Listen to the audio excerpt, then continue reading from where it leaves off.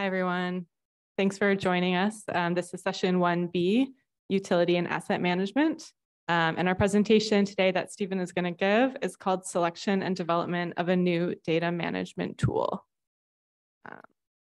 And Stephen has 14 years of experience in the wastewater field. He's currently a senior civil engineer with Clackamas Water Environment Service within the Planning and Capital Division. Prior to joining Water Environment Services in 2020, Stephen worked as a water wastewater project manager and design engineer for a private consulting firm. So please welcome Stephen.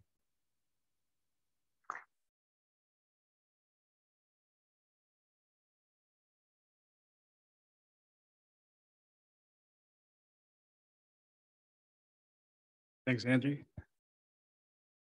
And thanks for having me. As Angie said, I joined WES a couple of years ago as a civil engineer. My primary job responsibility is management of capital improvement projects at our wastewater treatment plants. However, one kind of surprise, a nice surprise, has been the opportunity to take on little side projects to help improve our organization. And this is one such side project. And that's the initiative to improve the way that our organization manages and utilizes data. So before we dive into that, a couple of about us slides.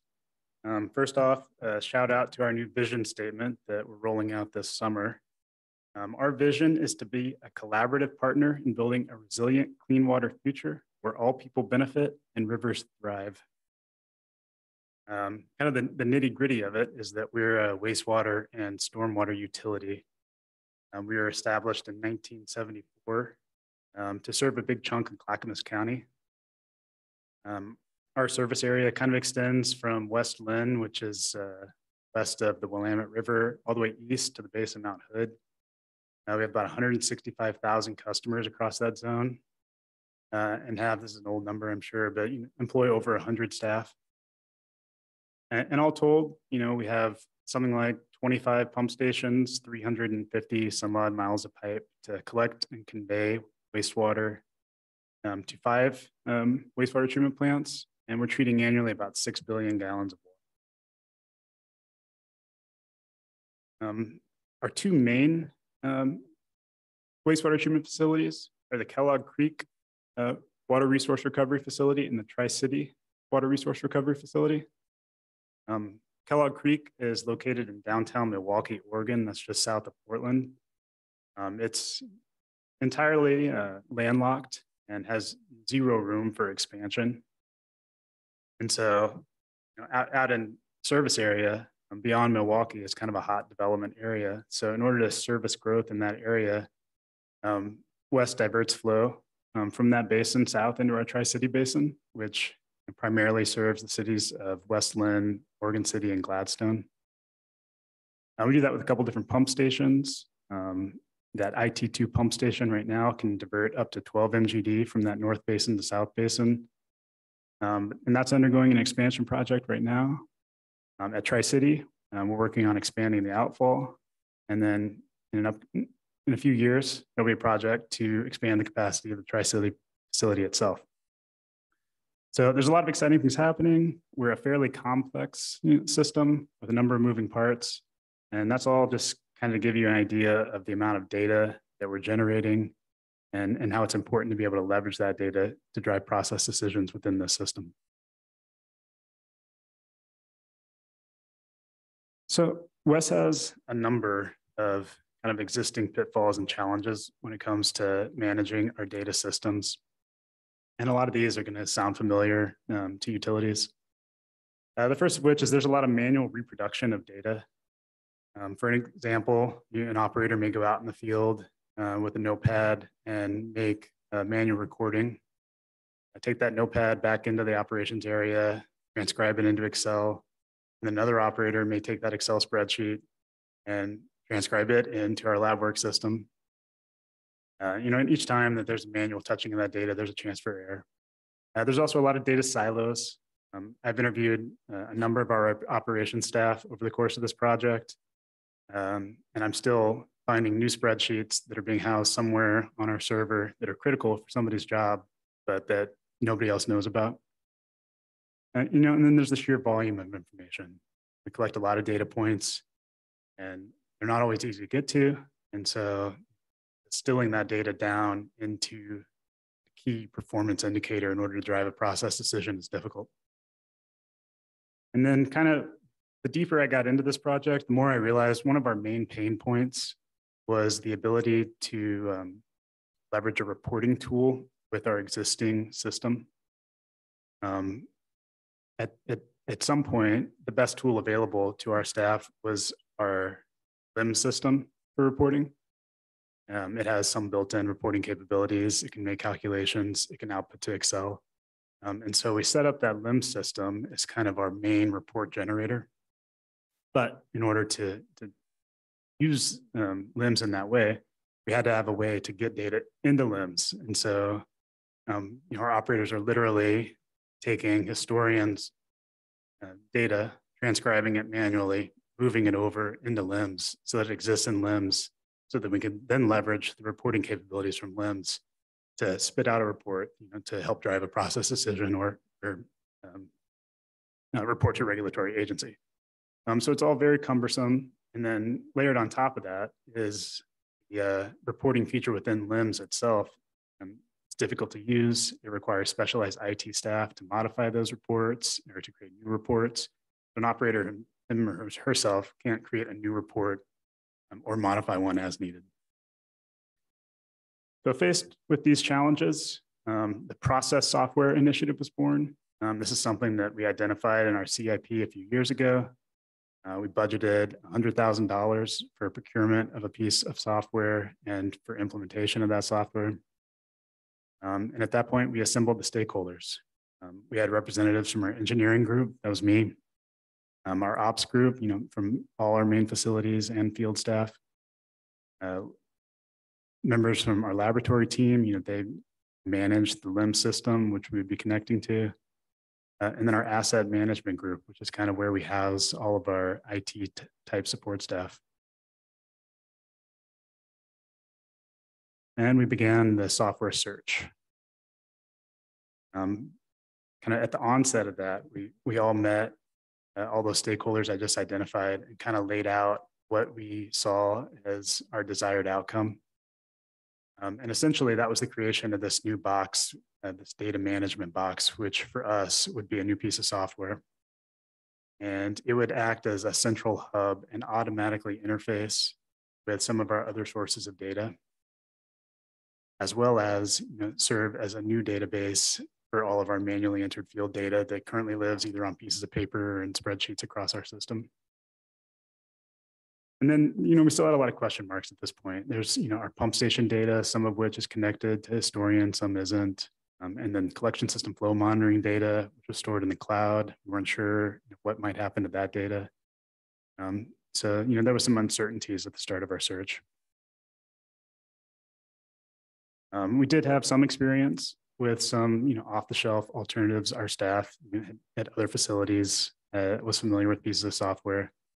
And so we kind of weighed the pros and cons of those known software, and then developed a list of area contacts. And basically, we picked up the phone and called you all, and asked, what are you doing? What do you like? What are the challenges with what you're using? And kind of made a big list of options and narrowed down our focus. The next step in the process was the RFQ process. I'll be honest, at this point, we thought we had already made our decision on which piece of software would be best. Kind of wrote the scope with that piece of software in mind. And some of those key scope points was that for us, we wanted a commercial, off-the-shelf, industry-specific solution. There was a time in our past where we had tried to develop a data warehouse with custom solutions built on top of that new database, but it had a cumbersome level of both maintaining the new database and building out custom solutions wasn't a good fit for our organization. We needed licenses for at least 10 users, and we needed to be able to interface, primarily with the SCADA Historian system and our LIMS system, and then preferentially also with some of the remote flow monitoring that we're doing. We'd also like storage of data in a Microsoft SQL database. And then, of course, kind of the key features of the system should be customizable dashboards, the ability to do calculations, field data entry, and reporting. So we kind of narrowed things down to three main vendors. And, I mentioned we thought we knew what we were going with at the start of this process. But, score one for the procurement process. We got a quote from a vendor we weren't familiar with. And, kind of went back to step one and did a full evaluation of that vendor. And ultimately, it's we selected and are moving forward with, and that's ERIS. All three of the alternatives, kind of checked the box of being off the shelf and industry specific. Both HawkWIMS and Opt10 operate on the Windows 10 operating system, which was our initial requirement. However, a bit of a surprise was with ERIS was it's deployed as a virtual appliance. So essentially, users access the system through a browser, and the appliance, which lives in the county system, is maintained by the vendor. So that's one less piece of software that our busy IT staff has to deploy to all our systems and maintain, which is a definite positive to the ERIS alternative. Our IT staff had preferred building out on a Microsoft SQL database. Both HawkWIMS and Opt10 did so. And something that kind of emerged as a key difference between the systems was that ERIS doesn't require building out a new database in order to live on top of. It's set up to be a conduit to existing databases. So that's, the advantages are that's one less database that our staff has to maintain, which was a real downfall from our attempt to do something like this before. It also avoids the duplication of data rather than combining and building out a new database.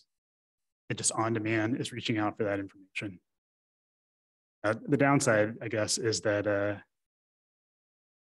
we're limited by the existing databases. We can't build out a custom database in order to build our product on top of. So we knew that we had to have our historian database and our LIMS database in good shape in order to properly leverage those. And so with that in mind, kind of our asset management group started an initiative to clean up those databases ahead of implementation of this, which I think has been a real key to how we have been off to a successful start with the project. All the systems could interface with SCADA and LIMS. Opt10 was a little weak on that front, as they required the LIMS system to export a CSV file, which would then be imported with the push of a button into Opt10, which is not ideal and something we wanted to avoid. As far as field data entry goes, HawkWIMS has a mobile app available. Operator 10 was all Windows-based. And I mentioned previously, ERIS manual field data entry actually occurs in a browser or through a mobile app. All systems were capable of dashboarding, reporting, and calculations. Of course, there were some pros and cons for each of those.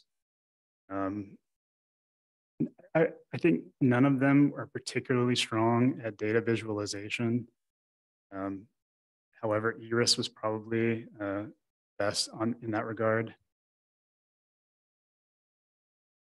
And then another advantage of ERIS is it's a pretty intuitive report setup, which, knowing that that's kind of our biggest pain point now, I wanted the system to be capable of, I wanted the users of the system to be capable of making their own reports and modifying reports as needed. And then another benefit of ERIS was unlimited users and licenses. And then I kind of added this final box or row, which wasn't necessarily part of our initial evaluation, but it's something that stood out to all of us on the evaluation team, was that ERIS was forward thinking with their product. A lot of the exciting things the guy was talking about in the previous presentation about, either scraping external web data and combining it with our data, or making our data accessible to a third-party vendor, so that do modeling or machine learning or predictive analysis, things like that. this tool would allow us, set us up in the future to either have our data available or to be able to go get data that we need. Whereas these other tools are a bit more, they do the job, but that's about all that they do.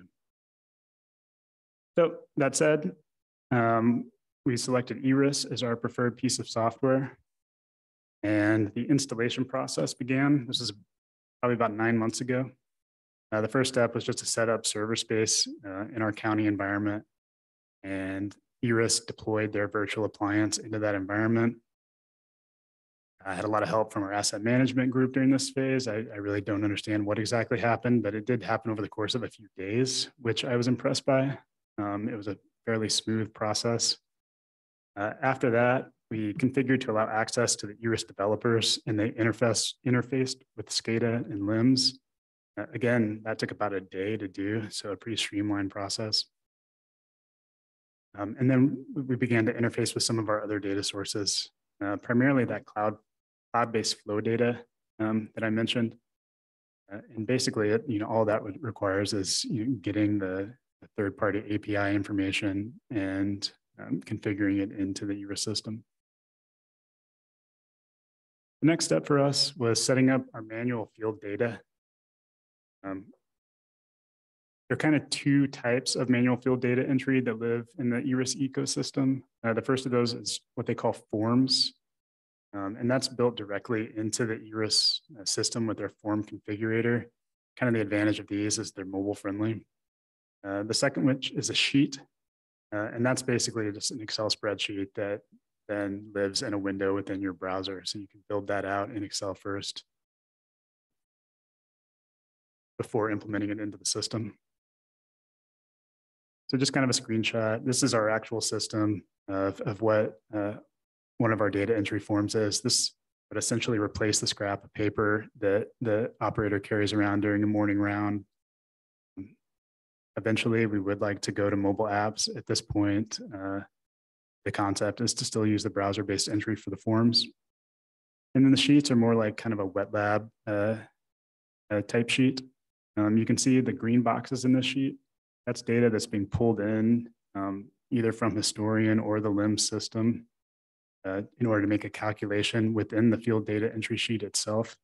And so as the operator is making their manual entries into the sheet, calculation can automatically occur. And something like SVI can be calculated there live, which would then be stored into the system.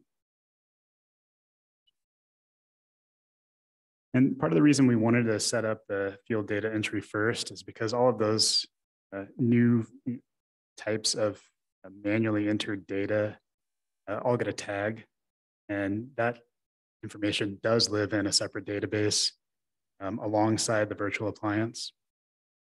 Once that new world of tags was set up of manually entered data, then it was available to bring in to some of our process reports and calculations as we built those out. So we kind of mocked all of these process reports up in Excel first, leaned heavily on our operations staff to tell me what they needed to see on a daily basis. And essentially what we landed on was kind of replacing the large cache of spreadsheets that they all rely on daily now to go look at trends. And along with that, we were able to build out some automatic calculations into those reports, things like loading rates and things of that nature. The types of calculations that leverage both Historian data and LIMS data and have it all in one place for operators to see those trends over time. And I mentioned the field collected data, it gets its own ERIS tags. So do calculations. Calculated tags are another class of tag. So setting those all up ahead of time will allow us to organize those calculated tags when we do things like build out dashboards.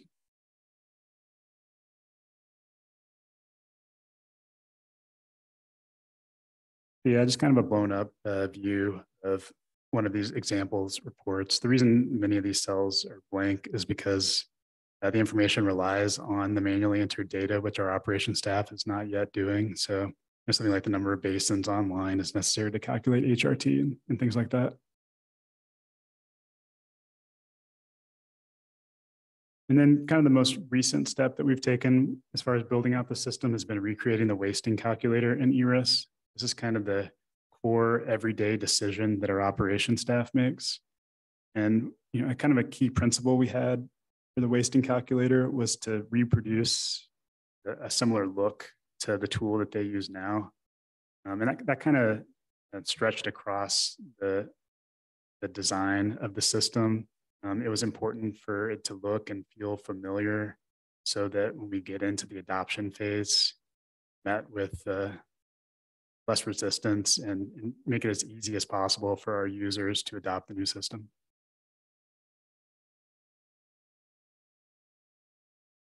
So that's kind of where we stand, building out the tools right now. Something that we have been able to leverage since day one was the ability to query data in the system. And so what you see on the screen now is a window in the browser. It's much easier to access data for users now. When it comes to data query, it's somewhat of a clunky process in those existing tools, and not everyone across our enterprise is using them. And so I think this tool will be instrumental in making data more available to our user base. All you have to do is log in to the website, start a query, and you can search by tag name or description, and then as desired, that's all tags across the system. You could search in one spot for, be it historian data, LabWorks data, or any of these new calculated data. You can narrow down that tag provider if desired, or not. Just populate the list from across those. There are a number of sampling modes available. One in particular I'm excited about is the ability to query raw data. I think that our instrumentation staff in particular will find that incredibly useful. Query time frame, select as many tags as you like, and then run your query. So just kind of an example shot up on the screen now of what a query result looks like. I think this looks like DO versus DO set points. This basin came offline over the course of this query, which is kind of why you see the DO act the way it does. But it's a big improvement over the current accessibility of data to our users. Kind of the next steps for us is to build out our main key process performance indicators into dashboards. This is going to start by having plant-wide dashboards across the different process areas of the plant. And then eventually we'll open up these into user-specific dashboards. We're at the point where we've built out the tags to support bringing those tags into these dashboard systems. So I think this is an example, by the way. This isn't our dashboard.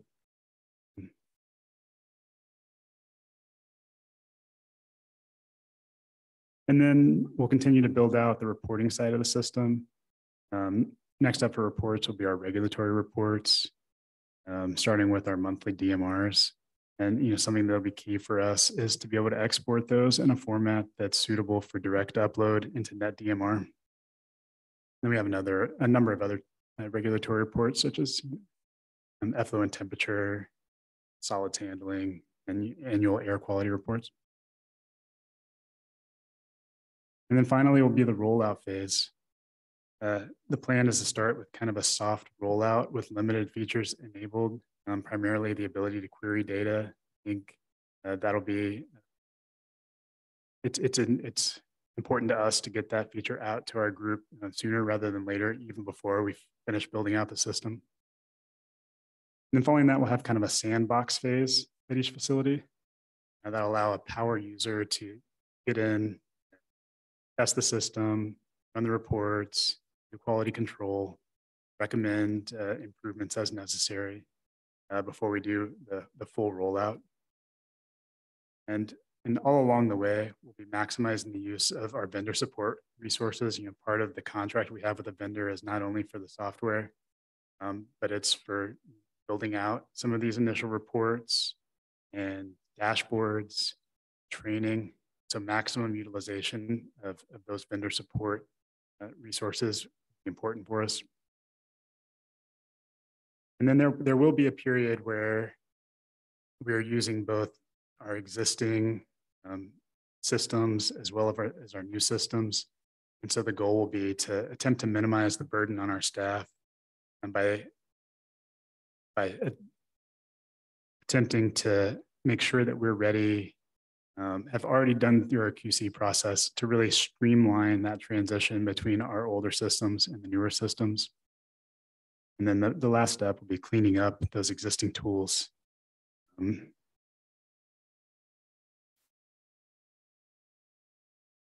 And then finally, the future is bright after installation of the system. There are another number of other features that are available for us to leverage. There's an operator e-logbook, or currently we use paper logbooks. So, that's something that we could roll out, develop. They have managed workflows. That's basically assigning tasks to walk a report through the report process. Alarms, and then a lot of other more sophisticated uses of data will be available to us now that this tool is in place. So look forward to what the future brings at Wes. That's all I have. So, are there any questions? We can take those now.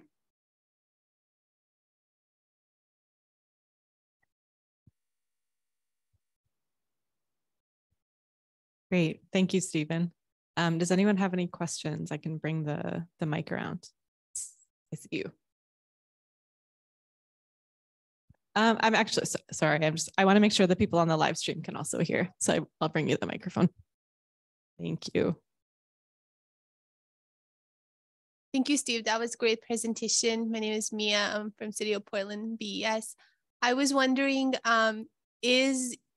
did you have issues with firewalls with your SCADA system? And is this new piece of software going to be on your behind the firewall? Or is it going to be on the business side? Yes, we did have issues. Unfortunately, I do not have the details of, I was copied on emails, which I didn't entirely understand, but I'd be happy to follow up, get some insight from our IT staff, and let you know exactly kind of how we're set up on that front.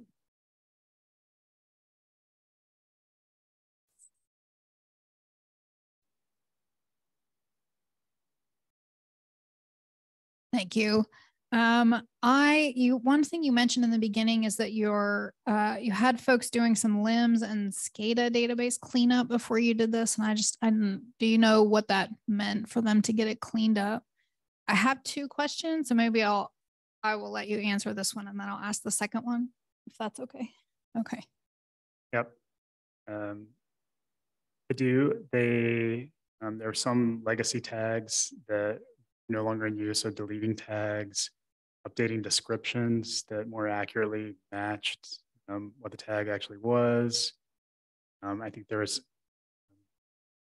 some renaming of tags to again be more consistent. And then there's also there are a couple different servers that our system was logging in, and consolidating that into a single server was also part of the project. Okay, that actually nicely leads me into my second question, because that cleanup piece is perpetual, at least for us at Clean Water Services. So I don't, now that you have this new data management system, I don't know if sounds like it may be too early for me to ask staffing wise, if what you're thinking about, like, what does that look like for folks' time to build dashboards and manage data? And you know what I mean? Like, just do the troubleshooting pieces that come with all the fantastic other things.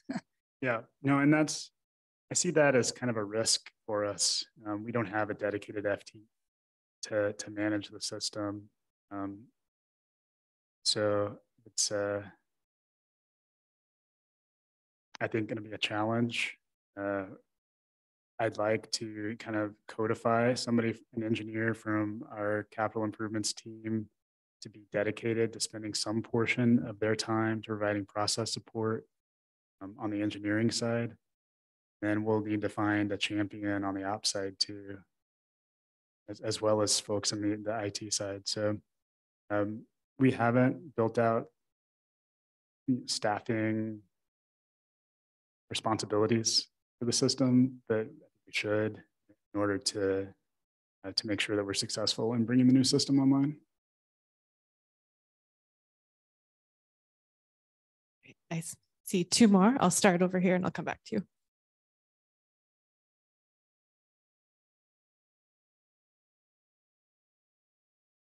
So earlier on, you mentioned that there was some parameters that had to be manually entered, like, and I think the example you used was how many basins were online. Is there a plan or like a prioritization for things like that, that you could probably look at your SCADA tags and figure out from whatever signals what basins are online? Is like that type of optimization going to be done with this? Yeah, that's a good question, and something we've struggled with a little bit, kind of balancing between improving the way we do things as we're bringing the new system online versus maintaining some consistency in the day-to-day way that operators touch data, use data. So what we've landed on is to mostly maintain, if an operator manually enters whether a basin is online or not, and we're building that feature into the new system so that they can do so for the most part. But I think we are also improving a few different things along the way.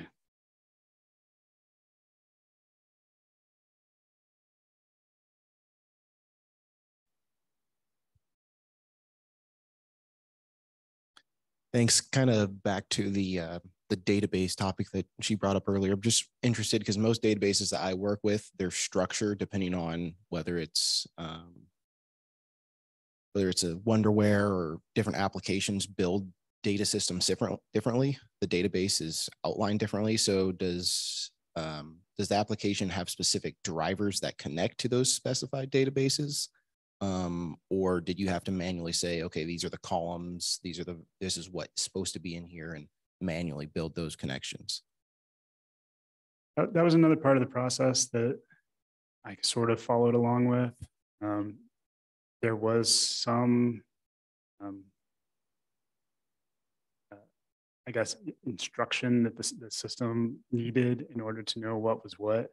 It was pretty minimal from my kind of layman's perspective anyway. I think these guys that developed this software were originally SCADA integrators, so they're pretty familiar with that. And so it's been really good about, like, when we add new tags into the SCADA system, it's really good about just bringing those in automatically and nothing has to be done.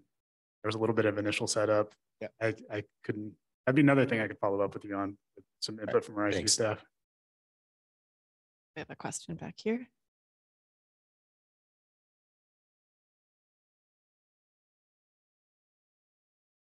Nice presentation. Thank you. I'm Bill Owen with Multnomah County Drainage District. We're about to embark on a similar exercise, and so I'll connect with you afterwards about some more details. But one criteria I did not see in your matrix up there is whether or not it's GIS compatible. So I wonder if you can comment on that and whether or not any of those three that you in your final list has that capability. Thanks. You're right. That wasn't a criteria for us. However, I can say that yes, URIS is GIS compatible. We don't have immediate plans to leverage that feature, but it's capable of such. All right, I see you. Thank you. Sorry, just to follow up on that, maybe another side of that question is a maintenance management system interface. I don't know if that's anything you guys considered. Yeah, we looked into it. It was a factor. Again, that's not something we're necessarily planning on right away. And I guess is your question, is it capable of interfacing with our asset management system?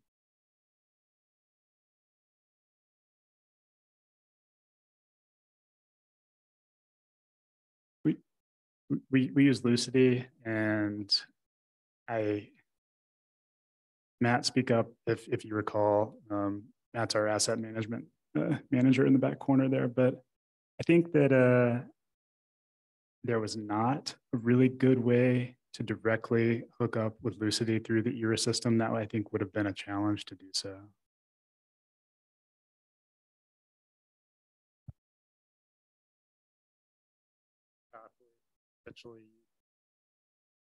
Sorry. Yes, we did take a look at it, that it can connect.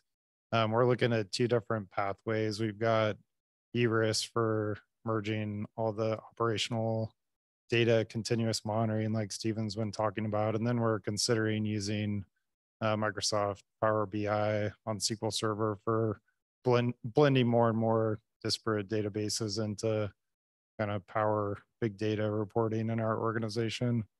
But ERIS does have the capability to do that as well.